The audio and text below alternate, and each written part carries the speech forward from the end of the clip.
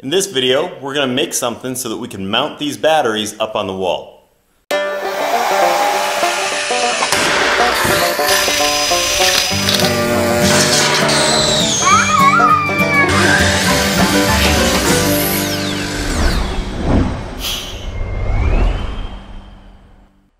If you enjoy these videos, please like and subscribe. So I got the battery sorted out, but we're going to mount it on the wall.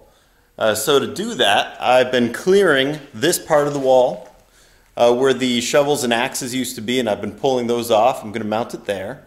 By the way, I've turned off the solar hot water system. It's 72 degrees in the garage right now, so I don't need that running. Battery's looking good. This dimension here is 47 inches.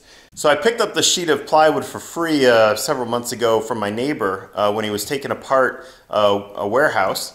And it's a sheet of 5/8 inch plywood. So what I've done so far is I've cut 4 strips. These are all 11 3/4 by 4 feet long.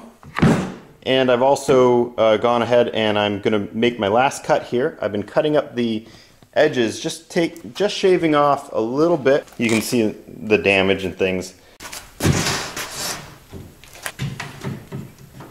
So I'm just going to shave off this little bit here to have a clean glue surface.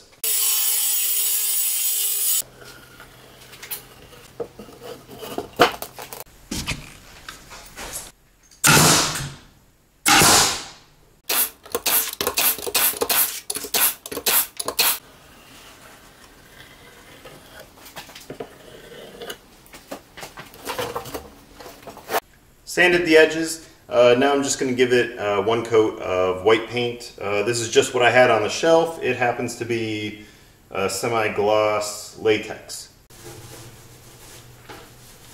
You missed a spot. Before I go and put the second coat on, I'm going to cut some holes, and I'm going to cut some holes for some fans. I want to make sure that I cool these batteries and the charge controller and inverter. And so I picked up these fans off Amazon. They are 120 millimeter. It's about 4 3/4 almost. Black, yellow, green, and blue. Green and blue are some kind of data, but the black is the negative and the yellow is the positive. And these run on 12 volts. I have this battery here just for demonstration purposes.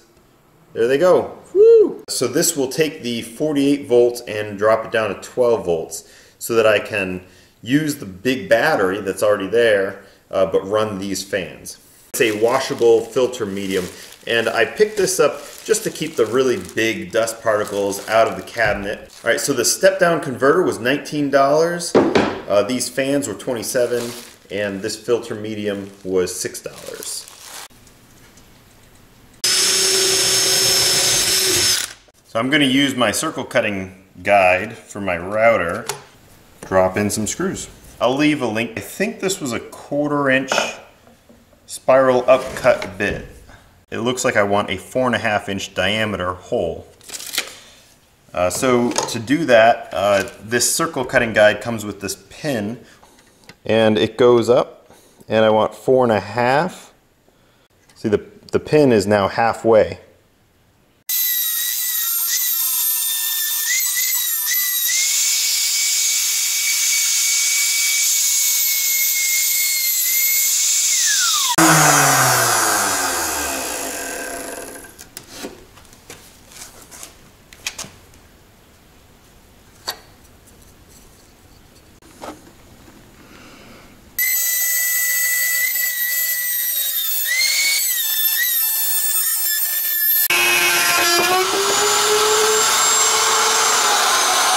This circle cutting guide works great. Next, I'm just going to do a simple round over.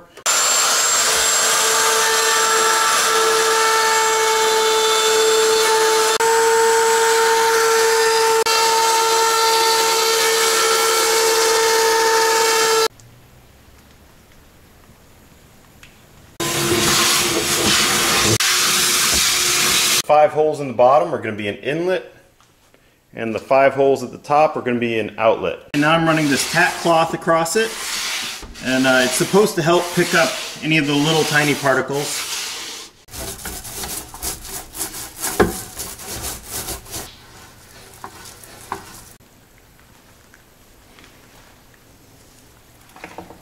have a couple of blocks of wood just as shims to shim it up to the right height, and that way I make them all even across. Just a couple of drywall screws, and now I can wire them together.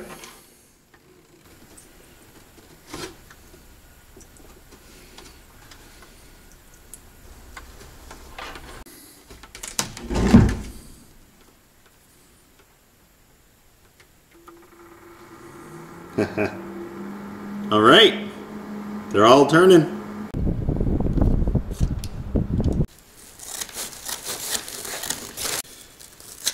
A little bit big, but see if we can get it in there.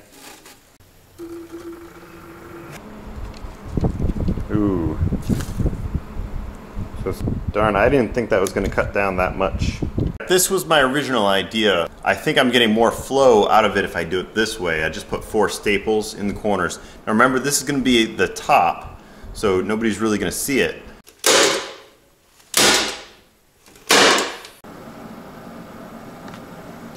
Trying to put together some shelves here, and I haven't worked with a slotted angle before. This is some stuff that I got for free. Another thing my neighbor was able to get for me, actually.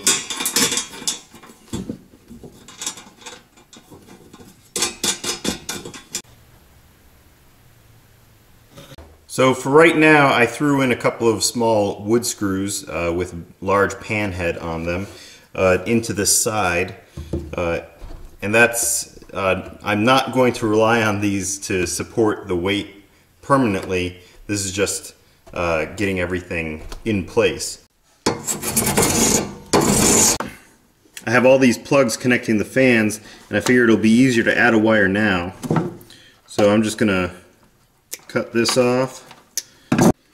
Alright, I got a couple of splices on.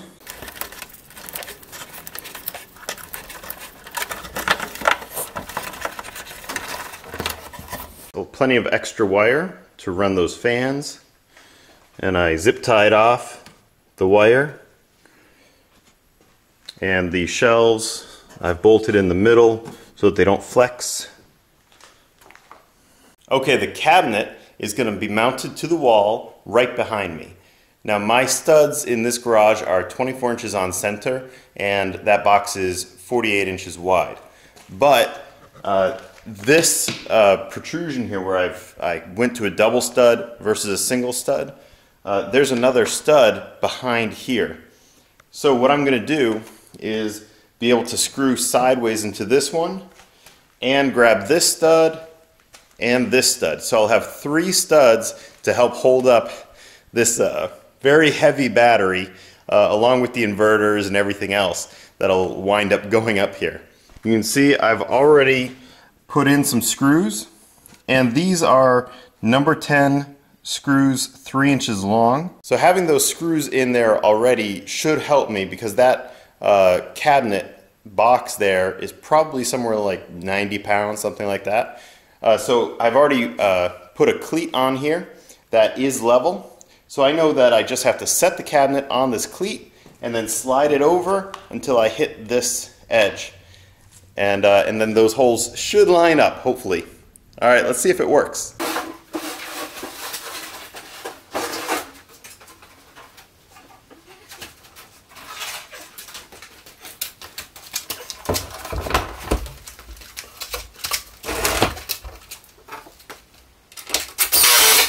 So there's the cabinet. That's where the batteries are going to go.